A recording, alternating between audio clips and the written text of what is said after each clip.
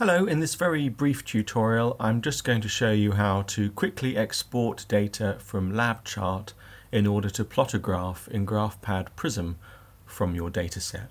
What we have on the screen in front of us is a muscle twitch, and this muscle twitch is recorded at 4,000 samples per second, as you can tell by looking at the sample indicator on the top right hand side of LabChart. 4,000 samples a second means that LabChart is recording 4,000 individual data points for every second of recording. If we look at the length of the twitch, we have around about 1 second of twitch, between 3.2 and 4.2 seconds.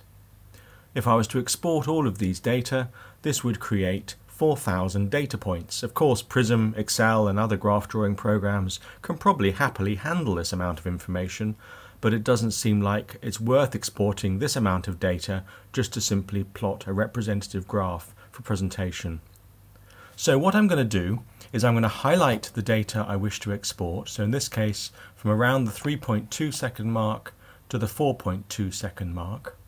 And once I've selected the information I want to export, I go to the File menu of LabChart and I choose the Export As function.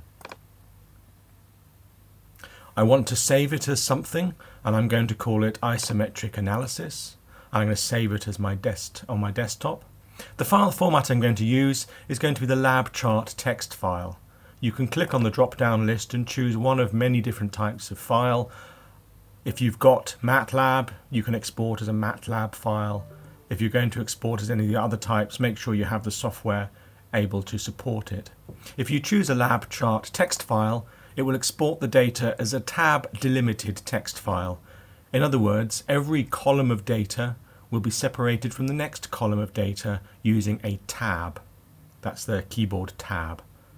What the tab means is that when you import this data into Excel or in Prism, the data will be separated into individual columns because the software will identify this as a tab delimited file. If you've used Excel before or other software, files can be exported as tab delimited, comma delimited, or anything like that. It just depends on what the software is going to do. So we're going to click on the Save button and it'll bring up a collection of options. These options are fairly self-explanatory, and like all LabChart windows, if you work from the top to the bottom, you'll work out what you need to do. So for instance here, the Channels window, at the moment it's exporting just Channel 1 and Channel 2 because those are the two channels that are currently available on the screen. I don't actually need to export Channel 1, which is the stimulation which initiated our twitch, so I'm going to turn that off, and now you can see the channels exported will only be Channel 1. Moving down, I don't want to export the whole file, I only want to export the selection. By clicking on Selection, you'll notice that LabChart then goes back to the Channel 1 and 2 settings. I don't think this is a bug in LabChart, I just think it's a design feature which is a little bit frustrating, so then we have to go back and just choose Channel 2. On the left hand side you've got an option. Any value over the input voltage for that channel will either be clipped, showing clip, or output nothing for the values. We want to output nothing for the values, although we know that our data are inputted correctly and that there are no clipping. It seems silly to export data that you've sampled incorrectly. Over on the right hand side you can choose to incorporate a header for each of your blocks. We don't want to export from different blocks, we're only exporting from a single block, therefore we're leaving that blank. We are going to export the time, and we're going to export the time in seconds. This makes life a lot easier in Prism when you come to analyze the data or plot the data, because it'll understand what these seconds mean. If you export without the seconds, it'll use a format which will be in minutes and seconds, and some software won't interpret that as time. We don't want to export the date, we're not that interested in exporting comments, and we don't need to export any event markers. Over again on the left hand side we have an option to downsample. Downsampling simply means that when it exports the data it takes every nth sample. In this case it says downsample by 1, or in fact downsampling is turned off, which means for these 1 second of data it will export 4,000 data points.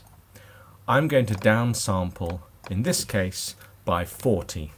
This means it'll export much less data points.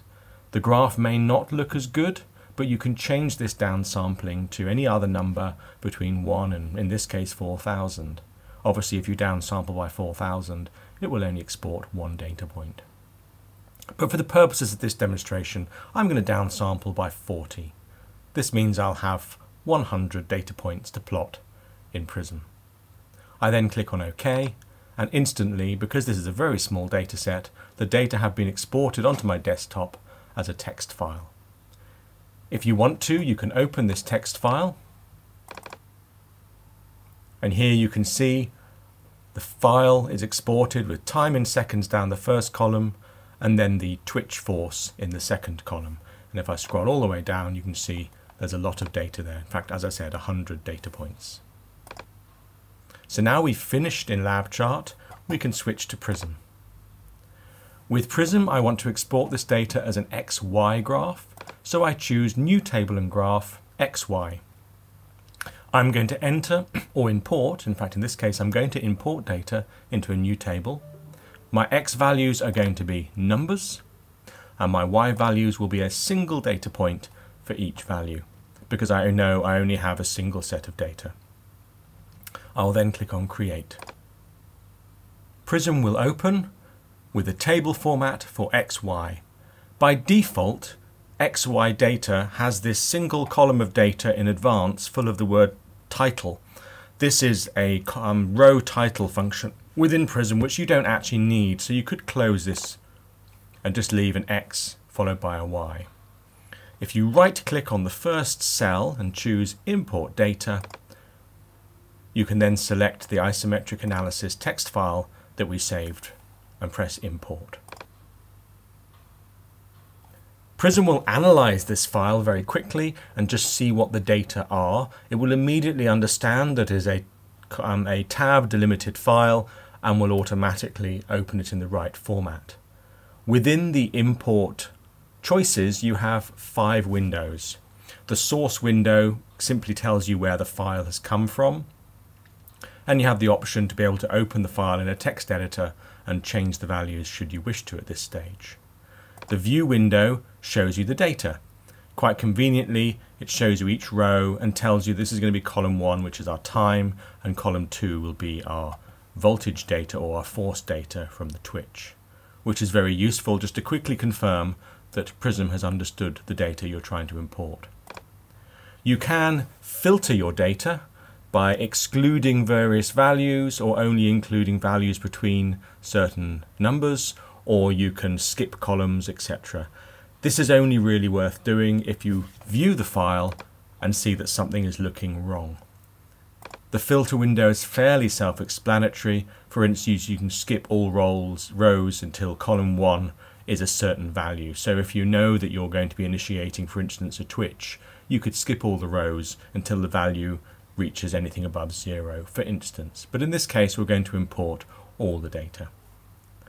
The placement function simply is a way of putting the values into the correct columns. By default, Prism will do this fairly well. If you've right-clicked on the first cell of the X column, it will automatically import them correctly based on the way we've exported them. And the info and notes really doesn't need to be looked at. So clicking on Import, after a few seconds the data is successfully imported into Prism. If I then look at my graph file, you can see that Prism has attempted to plot these data on an XY graph. At this point you can choose how you want the data to look, and I'm going to choose a simple line graph because I think that looks a lot more interesting than choosing the points. I can then press on OK. Zooming in, we can see that it's successfully plotted the data in a format that look a lot more presentable than simply capturing a screen grab from LabChart. Of course, you can format this graph any which way you like, and certainly I would replace the X title and Y title with the correct axes labels and units. But for the purpose of this demonstration, you can see very clearly how these data have been imported successfully into Graphpad Prism.